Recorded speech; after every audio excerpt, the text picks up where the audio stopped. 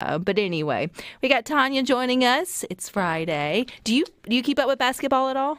Only if one of my teams is in it. So who's your team in basketball? Mississippi State. Oh, okay, like our team. So, okay. Yeah. When's the last time they've made it to like that far into the tournament? Gosh, it seems like it's been a while. Yeah, probably so.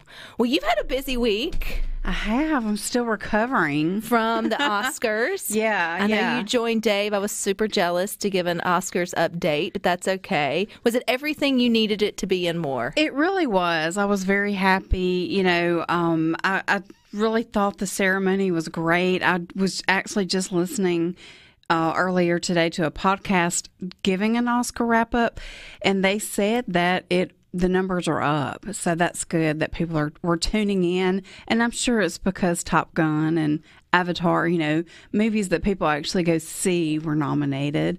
But they didn't stand a chance. Yeah.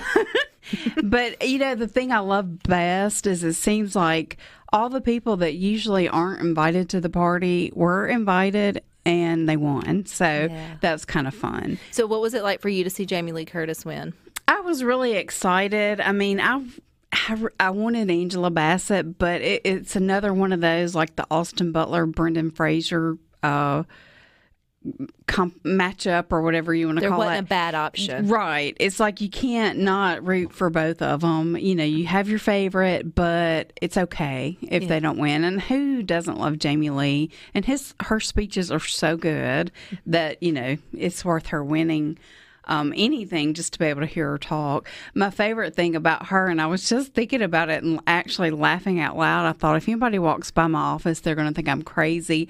But Saturday night on SNL, they did an impression of her walking the red carpet, and it was so funny. And I keep thinking about it, and I mean, it was spot on. I appreciate she doesn't take herself too seriously. Yeah. And she's very relatable. And I'm sure she's lived a very privileged life with both of her parents being actors and all of that. But she seems to have stayed as down to earth as humanly possible. Yeah, I think so too. And I think even though her parents had a lot of drama, well, I guess probably more her dad than her mother, I think they raised her right. I mean, I think they really raised grounded kids. All right, so the movies. What's coming out now that would be an Oscar season for 2024? Yeah, well, I don't know if we have any Oscar contenders out this weekend, but there are a couple of fun things, and I did get to see.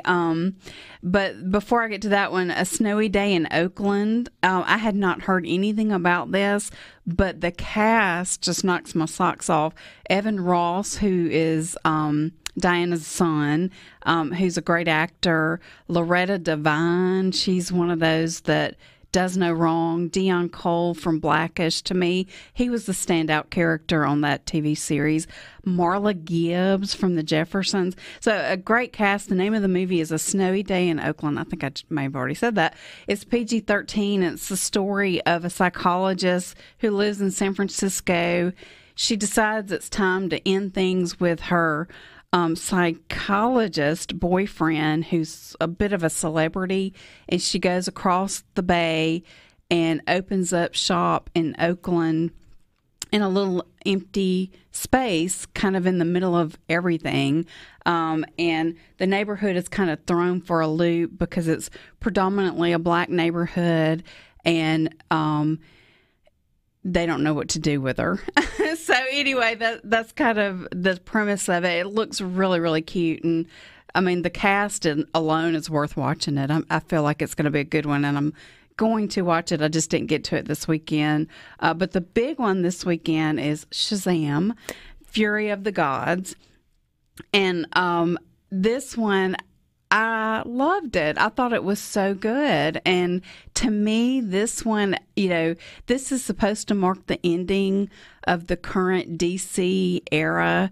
And we've got a new guy that has come in, James Gunn, who is going to kind of relaunch the DC family and try to kind of put it on the same level as what we're seeing from Marvel. But to me, I felt like this movie was kind of a taste of what's to come, even though it's really not part of this relaunch. But, okay, so the first Shazam, you know, you've got Zachary Levi that plays the character who says Shazam, and he transforms from a little boy to this guy, adult, but he's still a little boy in an adult body. And it is, I mean, he is so adorable that, and so believable. It's like, I can't imagine any other actor pulling it off like he does. He does such a good job. But in addition to him, in this one, we've added Helen Mirren, who does no wrong. I love her. Lucy Liu is in it, along with all of the folks that we met in the first movie. So if you've missed the first one, don't worry, because it starts off with the Billy Batson is the little boy's name. He appears as the superhero who still doesn't really have a name, on a couch talking to his psychiatrist, and who we find out is really his pediatrician, because, you know, and the guy's really confused because he sees this adult, has no idea that it's really his pediatric patient. And he tells you everything that's happened to that point. So if you did not see the first one, he's going to catch you up right then and there. But in this one, you know, the first one, we know Billy is a kid who's looking for his mother. He's been in all these foster homes and spent all of his life to this point running away, trying to find his mother. He finally finds her, finds out she lost him on purpose. It was really sad. And so we saw him kind of come to terms with accepting, hey, I'm a foster kid, and this is my foster family, and I'm going to embrace this. So we've gone from that to now he is kind of on the other side of it. He's embracing the family too much, and he's very clingy. He's about to turn 18, and he's worried that he's about to get kicked out because he's going to age out of the foster system. And he knows his family's struggling financially, and he's thinking they're going to boot me because they can't afford to keep me. So that's kind of where his mind is. He thinks, why am I here? Why did I get chosen to be this superhero? And so he doesn't feel worthy. There's a lot of cute little things that happen, and I saw it yesterday, and I got home and I was trying to tell my husband, I was like, I can't talk to you about it without spoiling some things, because my favorite parts of this movie were things I had no clue were coming. But there is two mid-credit, post-credit scene, just like we're seeing from Marvel. They're both worth sticking around for. So kind of like what I've been suggesting on the Marvel movies, if you really got to go to the bathroom, stay, watch that mid-credit scene, run to the restroom, come back. You got time. You got time to do it. It looks like the comedy is on point just by the commercials. It is. I just feel like they do a really good job. And honestly, some of the reviews I'm seeing aren't great. And I'm like, I don't know what they're missing, because I thought it was really good. I liked it better than I liked the first one. Is there anything else that's going up against it?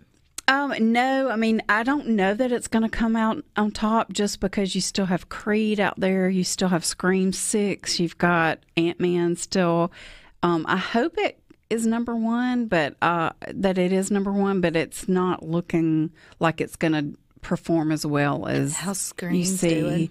Yeah, and you know, this one of course has a bigger budget than Scream, and so we'll see. But I thought it's definitely worth seeing, and I do want to say it's PG-13 to be what I would think would be kind of a family demographic kind of a movie. It has got some scary stuff in there, so I definitely would not take my little ones. And if you saw the first one, the scene in the conference room was one of the most terrifying things I've ever seen in my life. And there's a similar kind of scene in this one. So it's more of the scary, that kind of thing, not so much language or or that kind of thing. Yeah. All right. Well, Shazam. It's just fun to say. All righty, you guys stick with us again.